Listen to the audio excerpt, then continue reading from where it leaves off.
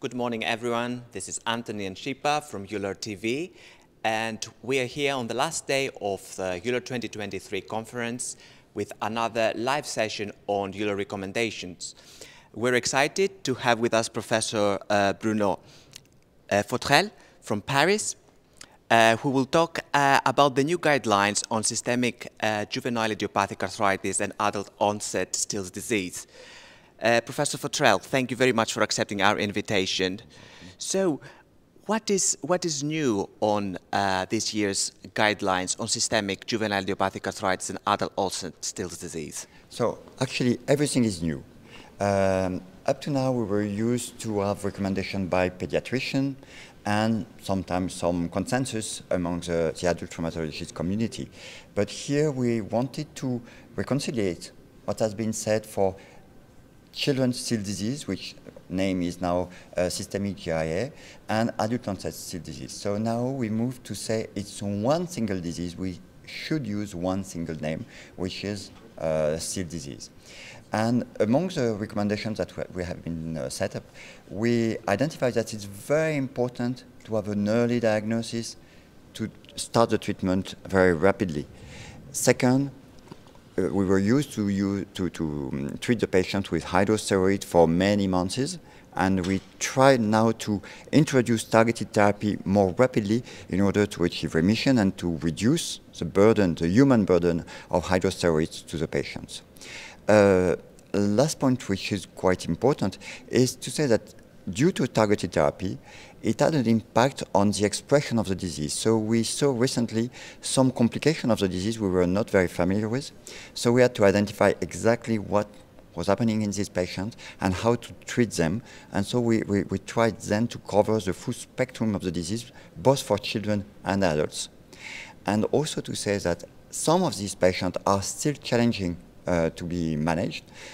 And for this patient, it's very important for physicians to connect with reference center, with really experts of the disease, and we have in Europe, European Reference Center for Rare Disease, and RITA is the one for autoinflammatory disorder. So very important to say that you can't stay alone with your patient when it becomes complicated. Thank you very much. It already looks very promising and exciting to me. And I would like to take this opportunity to ask you about the novel impact of this year's recommendation. So the impact will be, first, the name, as I said, and second, to propose a decision tree in terms of, for choosing the treatment, and then to have let's say, some guidelines for the physician to say, okay, I will start with this drug. I have to carefully check disease activity, and then we have targets, like in all other inflammatory joint diseases, but we have also a timing. At 1 week, we want to achieve a certain level of disease control. At 1 month, we have to be more efficient. At 3 months, we want to achieve clinically inactive disease with low dose of steroid.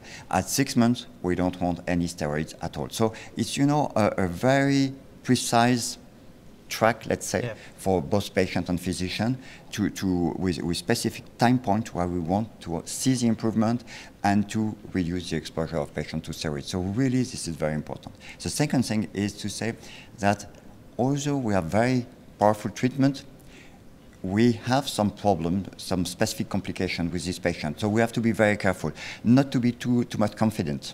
And we have to screen patient for macrophage activation syndrome. It continues to happen in patient when the disease is on flare, but also during treatment, after a few days, we still have this kind of problem.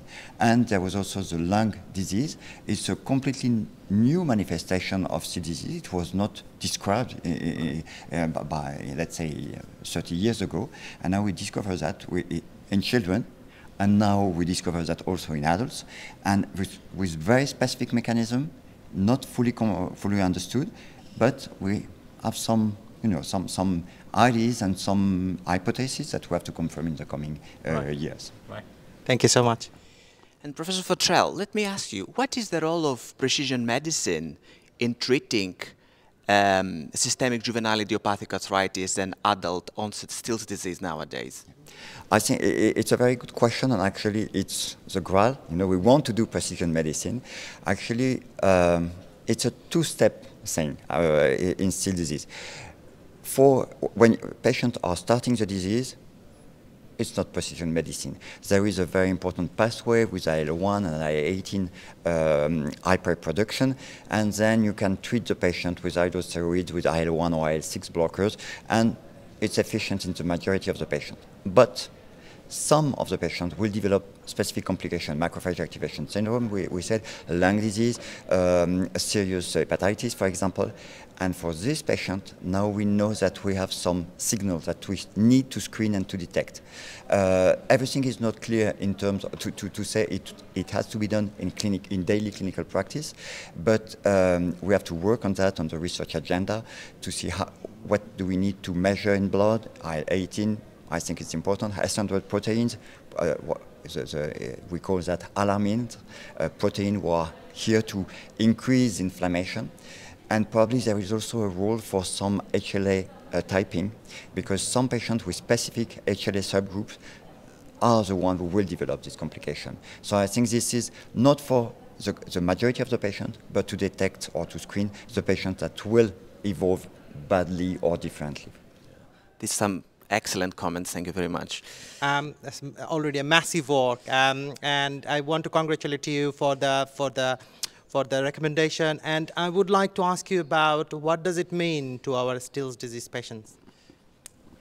First, for Still's disease patients, but also for the rheumatology community, these are a joint effort from the Pediatric Society, the PRES, the Pediatric Rheumatology European Society, and EULAR. So it's very important. It's two really well-acknowledged bodies, and so the strength of the recommendation will be really higher.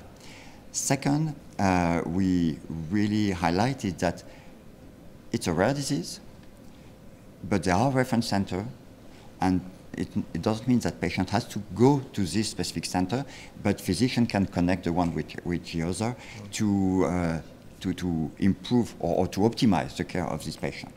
And third, in all the recommendation we did, during the whole process of the guideline development, we had a collaboration with patient partners. So we included this notion of shared decision-making, or to really involve the patient in the care and the decision of the therapeutic strategy. So I think it's important, and of course it will facilitate the communication to the patient, and probably in the coming months we'll develop some tools, just for everybody to be able to find the right information, especially for a patient starting a disease, not to be completely lost in the internet, but to find the right and adequate information. Right. Well, how exciting. We have a novel recommendation guideline for systemic juvenile inflammatory arthritis and adult onset Still's disease. And thank you very much. You can say now Still's disease. Still's disease, yes. We have to say Still's disease now.